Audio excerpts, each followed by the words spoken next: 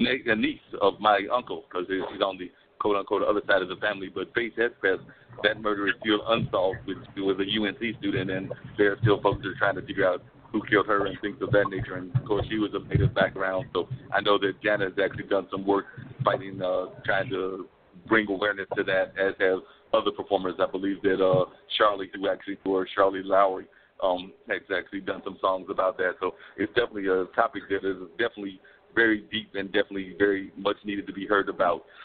Just really quickly, how do you mix the activism with the art and things of that nature? Because I've got a lot of friends that are activists and they are also artists, but sometimes they get people that criticize them for being both activists and artists. I actually believe that the best activists are usually artists. I know there's a good friend of mine, Pierce Freelon, ran for mayor here, and he's definitely an activist and an artist. He's a rapper, but he definitely falls into both those categories. But I'm just wondering how you approach it and how the media has dealt with you and Taboo, because I know a lot of times folks try to downplay the activist part of what artists do.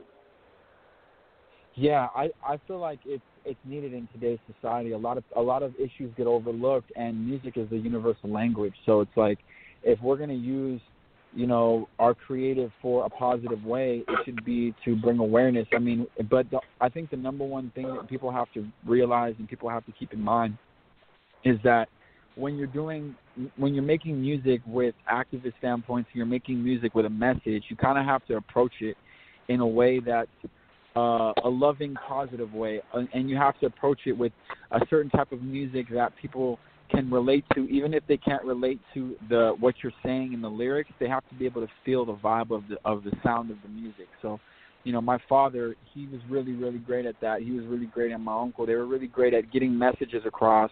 But people loved the music so much that they didn't even, like, most of the time realize until they actually read the lyrics what they were saying.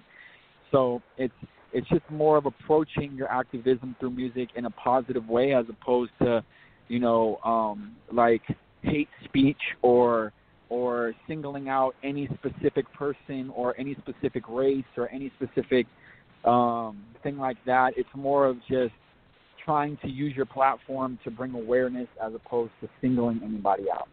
Because when you try to do that, people close their ears and people don't want to be a part of that because they're scared of how it may fall back on them. But if it's just a good song with a positive message, then everyone can get behind it, so. Yeah, I believe that definitely.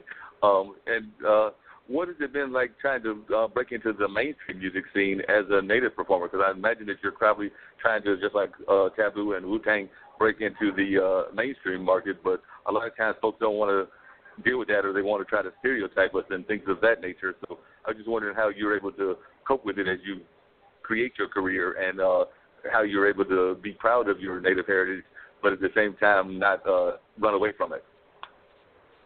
Yeah, it's an uphill battle. It's an everyday struggle.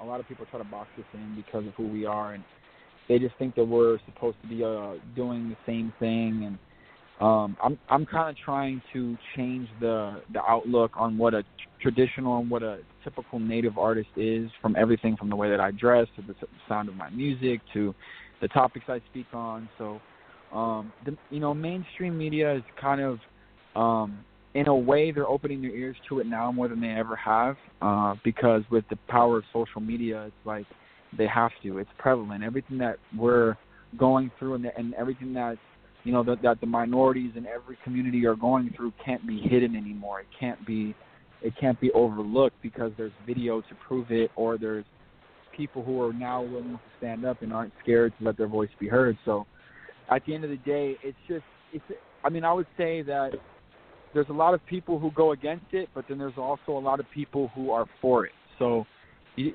just have to, it just comes with the territory. There's going to be a lot of different people that don't understand it and feel threatened by it, but then there's also going to be a lot of people who are open for it. So it's just about, taking it as you can, because, any great movement, any great message is going to have opposers. That's just how it goes, So we've accepted that. Yeah, and you're definitely right. You're going to have folks that are going to try to fight you one way or the other, no matter what the message is. Now, when you talk to other Native performers that are trying to break into the business, what advice do you give them? Because, I mean, like I said, there's not that many Natives that are in there performing. So what advice do you give to folks that might be trying to break into it that are of Native heritage or even other cultures? Yeah, just stay true to yourself and just, stay true to who you are.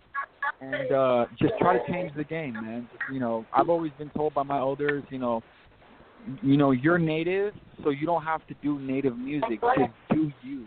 And whatever you do is going to be what you're meant to do. So at the end of the day, don't get boxed in with trying to, do what you think is expected of you by the elders.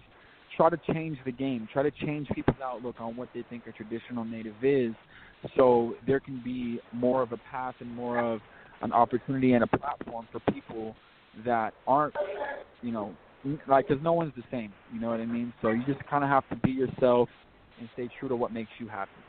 So I would say that's the biggest advice I can. Yeah, that's a really good, solid advice, and I do think you're right that some people get too caught up in trying to incorporate the stereotypes of what they think people want them to do, and not really try to incorporate other sounds that they may be fans of. Because from what I've heard of your music, you definitely incorporate a lot of the hip-hop, and you incorporate some other sounds that you heard that were not necessarily the traditional Native drumming and some of the other things that you might have heard growing up, but that you wanted to incorporate some other sounds other than those that you grew up in, but you want to pay homage to those, but you also want to have a wider market, so you incorporated some other sounds as well. Exactly. I mean, that's the best advice you can give, because it's like people figure that they have to stick to a traditional sound or a traditional way of making Native music, but really there's no everything is evolving, everything is changing on a day-to-day basis. So as long as you're doing what makes you feel good, you'll never be boxed in, and you'll always have a platform,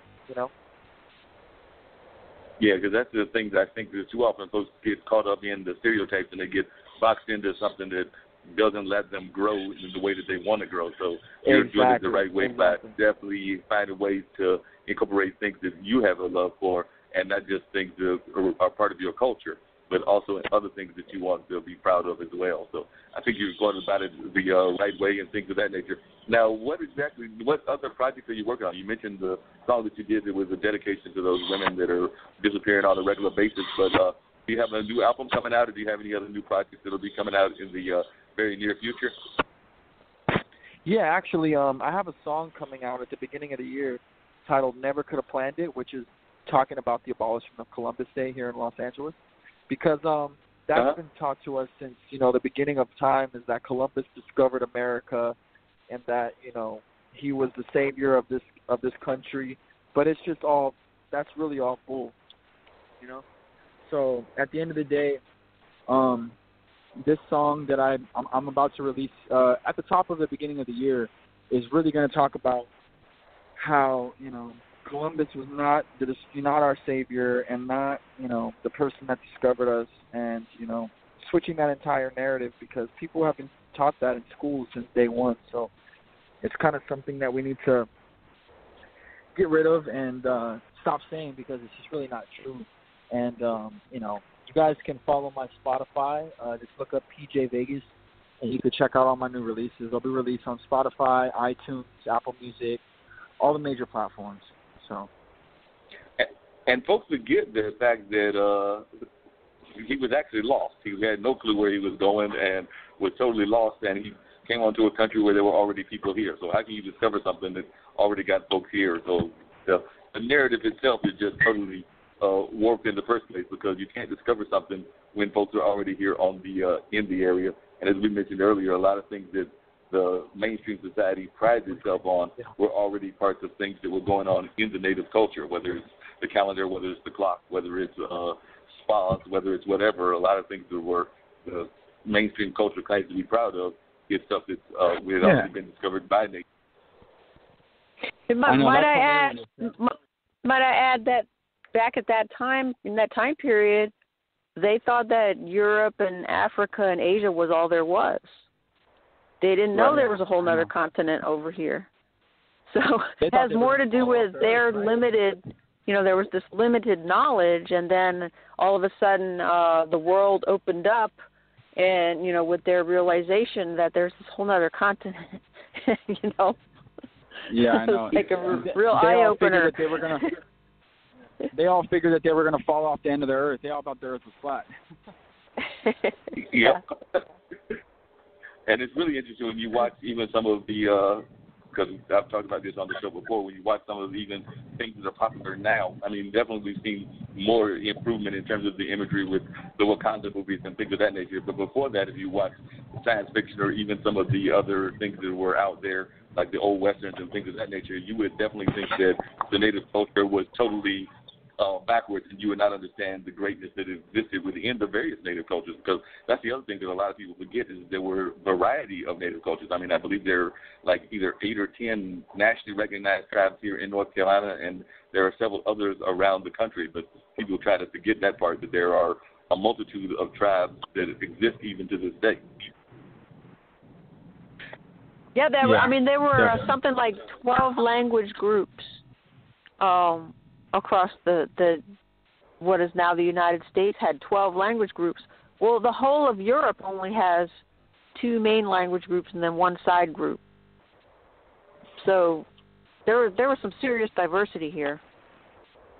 Definitely. Yeah. And the first contact people were Taino people, which is now, in New York area, well, not in Puerto Rico area actually, which are now being called Puerto Ricans. But the tribe that was first contact with Columbus were the Taino people. And what's crazy is in Puerto Rico they have a Columbus statue of his ship, and Columbus has the size of like the Statue of Liberty. So we're in the process of now trying to coordinate ways of removing statues of Columbus all over the world, because like we said, he didn't discover us, he was lost at sea. So totally lost at sea, and it sounds like y'all are going through a lot of the stuff that's going on here with the Confederate statues, where people are trying to, if they're going to be put up anywhere, put up in a museum, but not sitting there right in your face and insulting you by staring you in the face on a regular basis. Exactly. I mean, that's what it's all about. We don't want to be praising it. We don't want to have those people put on pedestals or, because they are responsible for genocide. So it's not right.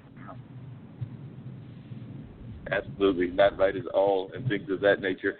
TJ, I think we got just about another 2 minutes to go because I'm winding down on the show. But this is both to you and Alyssa, but what are the thoughts would you like to leave the listeners with that are listening to this show, both about Native heritage and just about your music in general, or just life in general? I don't know if you have any messages. I asked the ladies earlier if they had any messages for our leaders, and for them I asked about the state and the national leaders, and for you it could be the state that you're in and the national leaders, but I don't know if you have any parting thoughts that you want to share. Sure. I'd like to just say to the people that thank you for, opening your ears to our narratives and to our subjects, to all the non-natives out there and to all the Native American allies. During November is Native American Heritage Month, and it's a time where we do a lot of reflecting and try to figure out ways that we can uplift our people and give recognition to the people who have also been lost throughout the years. So just continue to, follow the narrative and follow what we're talking about, and do your own research. Don't take anyone else's word for it. I mean, you don't have to believe what we say. Just do your research, and you'll see that it's facts. So with that being said, thank you for having me on this show. Anyone that wants to follow me and pay attention to what I have to say and to my music, you can follow me on social media platforms at The Real PJ Vegas. I'm on iTunes, Spotify. Just search up PJ Vegas and you'll find my stuff. Thank you so much for having me on the show. I really appreciate it. Appreciate you, PJ. Alyssa, just about a minute, but do you have any quick parting thoughts that you want to share? Yeah, I would just say during this time, Native American Heritage Month, it's a good chance to think about, the environment and about how we really, as a society, we really need to build an economy based on the ecology, like the old Native way, because that philosophy, that's I think that's where it's at. That's like the thing that, can really transform us all, is go back to that philosophy of how everything's related, and we're not separate from the environment. We can't live without the environment being healthy. So That's what I want to put in my art. That's kind of the number one thing that I want to infuse into my art. Going forward. Well, I definitely appreciate. Yeah, definitely appreciate you, and I definitely hope to have you back on the show. Thank you for listening to Straight Talk with Dean and Mark. We're on every Monday night at